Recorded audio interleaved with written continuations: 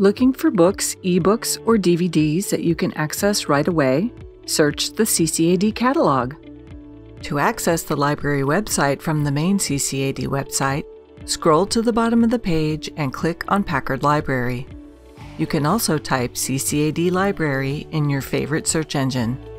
Bookmark the site for easy access. Use the search box in the center of the library homepage. The search defaults to keyword, meaning it will look for keywords anywhere in the record. Click on the drop-down on the left for other searches like author, title, or subject. Author names are entered with last name, comma, first name. Subject searches the Library of Congress subject headings, which are not always obvious. For instance, the term for movies isn't movies or film or even cinema, but motion pictures. You can click on subject headings to find similar items. Keywords are often the best place to begin your search. If you wanted to find books on origami, you would enter the term and then hit Enter or click Search. There are several kinds of items in your results, like ebooks, physical books, or DVDs. To narrow your search, click Modify Search.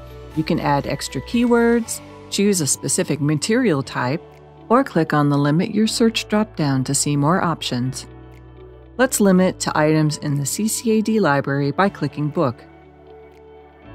Click on the title to see more information.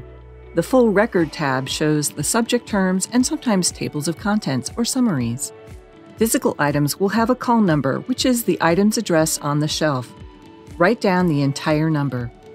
Item location tells you in which section of the library the item is shelved. If it says CCAD Book, it will be in the regular shelving, but there are other location codes like Oversize and Kids Lit. Ask a staff member if you're unsure where to look.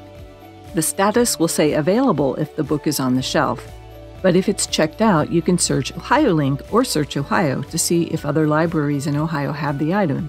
Then you can request the item to be sent to CCAD for you to borrow. Click on this button to get a text message of the call number. Click the Back to Results button to see your results. Click on Add to List while you're searching and then see the items you've saved by clicking the View List button at the top. Then you can email yourself a copy. If you have any questions, visit the library, call us, or email us at library@ccad.edu.